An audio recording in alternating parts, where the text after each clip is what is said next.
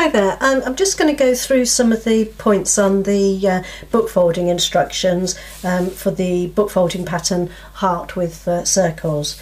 So what you'll need is your book, okay, scissors, pencil. I'm going to use a red pen here just so that it shows up a little bit better for you, ruler, your book folding pattern that you would have downloaded when you purchased the pattern, and so your instructions, your pattern sheet, the grid or the graph paper.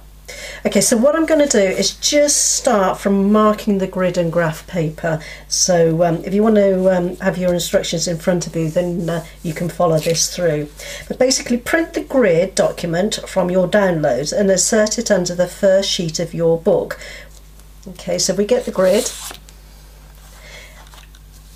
with the red line A parallel, so this is your red line A, and it needs to be parallel and towards the spine. So if you go to the first page there, just slip it under there like that. Now I do need I made the point about some printers not printing to scale. If you print off the grid and you find, for instance, like this one that I printed off, just take a ruler and just place it along the edge. Then where you've got the 27, that should be right on the 27 line for your ruler. I'll just bring that up a little bit for you.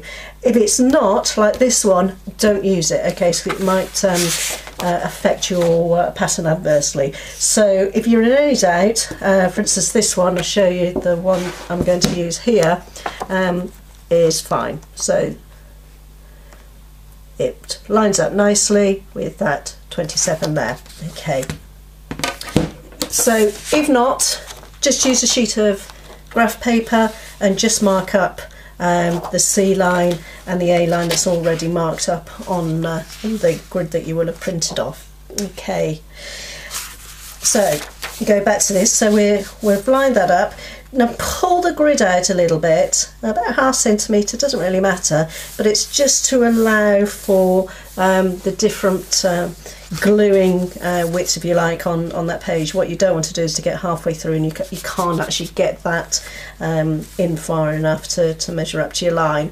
So just pull it out a little bit, and then what you want to do, align the outer edge of the page, so that's this edge here of the page, just align that to the next solid centimetre line. So there's the solid lines on here, so if I just pull that out to the next one, that's where it's going to sit. Just mark that, okay, at the top so you know which line it is. Yeah, and then we go to point 3, next page, remove the grid. So you take it out of your book, and what you want to do is to highlight that line in any way you like, really, just so that you know where your B line is, because that's where you're going to be, that's where your reference point is for the marking. So I'll just do it in red pen here so you can see it. That's your B line. Now obviously the B line will vary on position depending on the width of the book that you have. 4. Mark and draw a vertical line at 3, 5, 7, 8.5 and 9.5 from line B along line C. What that means is you're going to mark those points along this line here from here, so from your line B. I'll just mark that as B there. Okay, so for instance 3 will go 1, 2, 3. Mark that. 5, it's 2 more. 4, 5, 6, 7, 8.5, it's just there, 9.5, just there. Okay, and then what you want to do is the same that you did with line B, just draw down those vertical lines. So 3, we'll go like there, 5, we'll go there, 7, Obviously you can take time just to make sure that these are all accurate. 7 is there. Excuse me. 8.5 is there, and 9.5 is there. Okay, so those are marked on. Then we go to making the folds. Now insert the grid under the first sheet to be folded. Okay, so we place that there. So lines B and C are aligned to the page edges, and remember to keep this aligned as you work through the pattern. Basically what that means is you want your page to sit square onto your grid so that C is on the top and B is along the long line here. So just make sure that each page you do, that sits and continues to sit as you're marking. Okay. Where the pattern states fold 3 or 5 centimeters from the edge, make a vertical fold parallel the 3 centimeters or 5 centimeters from the outer edge of the page. Okay, what this means is if you have a look at your pattern sheet, yeah, on the first 10, you can do more if you want, just depends how many you want. It says fold page to 3 centimeter line. What that means is you take and fold vertically that page along that 3 centimeter line, and so you take more time in getting that nice and parallel, nice crease down there. Okay, and then the same later on in the pattern you'll find that it says fold page to 5 centimeters. Do the same, okay, making sure it's nice and square, but this time fold to the 5 centimeter line like that. Okay,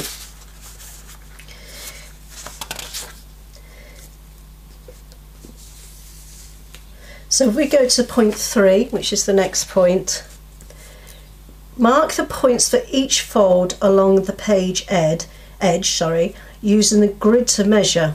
Make sure your page edge sits on line B and C. So again, you just make sure that that's nice and square. Yeah, and then if we go further on, just to demonstrate this for you, we'll go further on where there's quite a few folds to do. We go to 161. In fact, if we go to 156, I'll just put the page there so we can line that up nicely. Actually, I'll bring it down for you because you can't see that. There we go. Okay, so it's the top line on the last page, 156 fold number. And so the first one to mark is 465. So we just come along here, 465. Again, take your time marking these. 6.3. 6.3 is there. 795 is there. 1495 is the next one on this fold. 1660. 1820. And that's it on that fold. Okay. Now, using a ruler, mark a horizontal line for each point, making sure your ruler passes through your mark and is perfectly horizontal. So you take a ruler and you want to be passing through that mark, but also making sure it's horizontal. You can check that it's horizontal by checking along the grid there. Okay. The length, so how long you're going to do it, is roughly about the same as the top line, the column headings basically on your pattern. So 465 should be 7 centimeters. So just brings that 7 centimeter mark on your ruler to the edge of the page, and that gives you a rough guide to where you should be going. Now, it doesn't matter if it's a bit longer, but don't make it shorter. Okay, if the next line to it is going to be longer, then you need or basically the next fold is going to be longer, you need to go to the longer one. So the next one here is 8.5. The next one there for 795 is length 9.5. Okay, so again, just line up your ruler. Next one, 1495, is 9.5 again.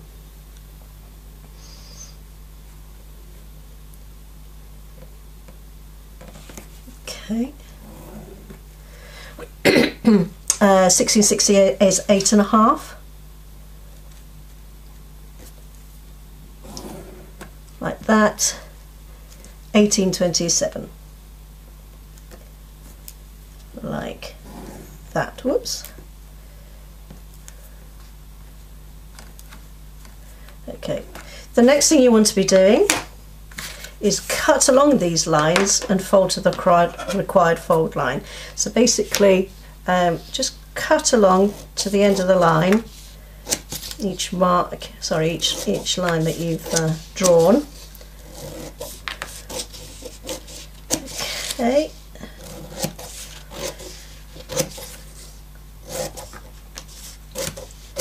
One more on this one. Okay, and then you're going to be folding these back. Okay, so the first one at 465 goes back to 7 centimeters. So when you fold it back, then your red line will appear on there. So you just need to fold it, and that will be level with 7 there. The 8.5, again, you'll see that line as you fold it back. Just get it nice and parallel. And this one here is back to the 9.5, so that'll be the next one. Okay, so you just carry on with that.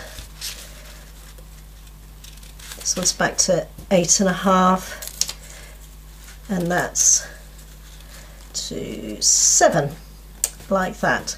Now the last 2 folds will either be at 5 or 3. Now the next line, if you go down to 157, you've got to fold at 3.05.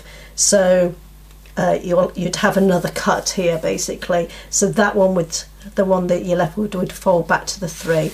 But as there's not one there, this one just goes straight back to 5. As you're folding, just make sure that this page edge isn't over the edge, because you'll end up with pages sticking up. And which is fine, but it's just attention to detail on that. Okay, and that's it. If any of the folds are going back beyond the spine, just cut that excess off there, like that. And what I normally do is just lay those flat with the grid, close the book, and then you can pull that out like so. Now, when you get to where you're doing the heart, which is the next line here, that'll be folded out at 8.5 rather than 9, so just so it sticks out. But you'll still cut back to 9.5, because obviously the fold next to it is at 9.5 rather than 8.5. It'll become clear as you move along the pattern. It'll become clearer. You'll get faster. It's quite simple once you sort of get into it. And I do hope you have fun and enjoy it. And I'd love to see your pictures if you finished fold. And any queries at all, please let me know. Thank you very much. Thanks for watching. Bye.